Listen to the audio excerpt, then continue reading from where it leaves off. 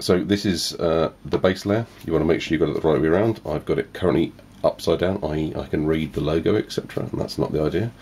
I want to be able to read that when the unit's upside down, so I've got to turn it over, and I've now got my first number 0 up there on the upper left. So I'm going to just follow the instructions, and it's layer 1 and 2, and again you can see the 1 here, you can see the 2 here. So we've now got ourselves the first, let's say 0, 1, 2 in place, and we're going to insert the actual Raspberry Pi board itself. So on the Raspberry Pi board, it's just worth having a little look and getting familiar with the Raspberry Pi board before you pop it in the case, because it will make a lot more sense about what the case is doing and how this is going to fit in here. So on the very, very bottom on this side here, you've got the receiver end for the SD card. Okay, so when you're assembling just even these 3 layers, what you'll have noticed is on the very bottom purple layer, I'm going to try and angle this, I'm not doing this too well actually, let's try and get that again. The very, very bottom layer, so underneath this blue, I'm going to just take the blue off temporarily, and you can see this even clearer now. That's a much better way of doing it.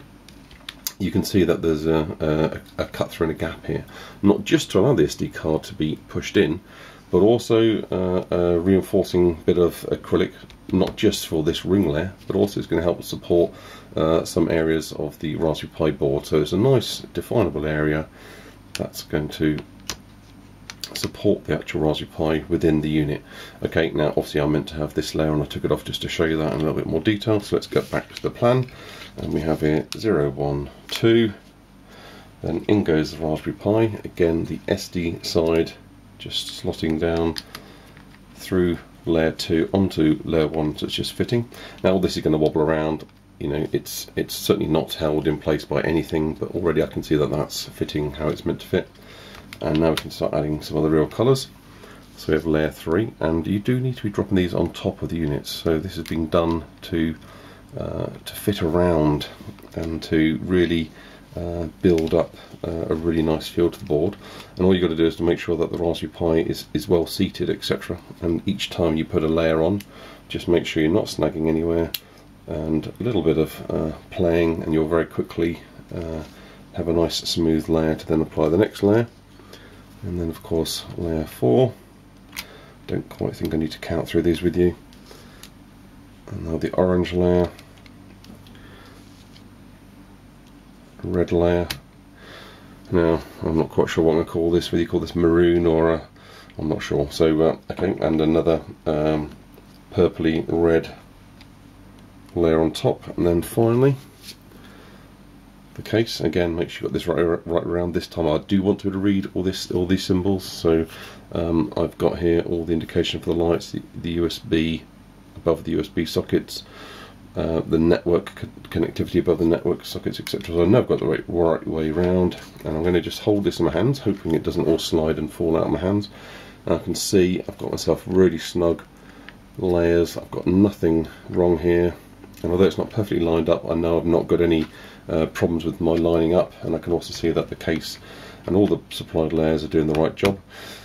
Now then, I only need 4 of these 5 nuts and bolts that they've supplied me, and I guess it's a choice for you which way up you want the, let's say, the nut, and which way you want the head. Personally, I'm going to have the screw head end on the bottom and the nut on the top, and I don't think that's because I'm going to have anything proud sticking up. I just, I personally think it's aesthetically, I think the screw head makes for me a little bit of a better foot. It's round, and of course I'm not saying the nut has sharp edges, but it's there are no corners on a circle, so I'm going to for that approach. And if I change my mind, it's only going to be a 5-minute job to unslide some of these and to reposition. Now I'm literally finding and feeling my way through here, because although they're lined up, the very first one, I'm not perfect. I can already see by the separation that I haven't quite found my corner here, so I might have to do a little bit of cheating here, and that just needed that little bit of alignment. And I can see now I've got myself my very first screw all the way through there.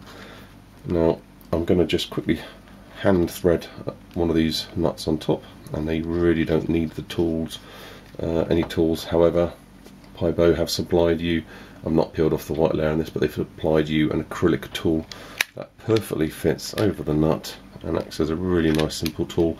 So it really is no tools required.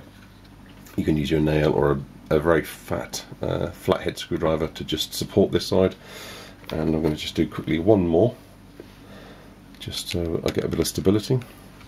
But as you can see, it's a lot easier the second one, because of course I've already got all the main line up for the layers, and it should be really straightforward case now. Now the nuts, the screws, etc. are pretty flexible, so I'm finding it they do bend a little bit, not detrimentally so.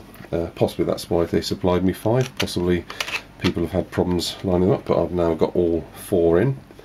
I'm going to just quickly hand screw again. I'm not going to tighten this up yet. I want to just show you a few more things before I go and do that, just so that the cover doesn't fall off.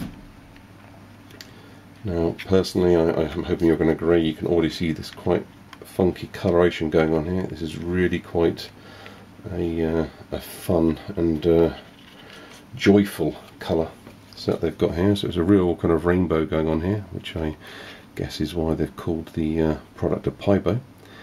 And just about there, make sure you get the threads right. Obviously you've got to be a little bit careful here.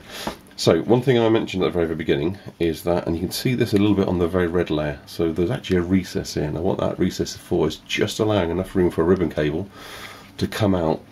So if you have actually got a connector, a ribbon connector plugged into the Raspberry Pi, you can take off the top layer, the colour I can't quite name, whether it be a burgundy or a maroon, not sure, but then you get down to the red layer, and you've then got a simple case of getting the cable plugged in, ribbon cable out to the side, and then you want to pop back the next top 2-3 layers and reattach, etc.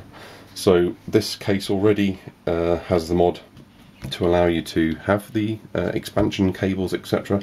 So that's quite a nice feature. I have another case where that's actually a change, it requires a change of the side, so this case is already kind of prepared for that.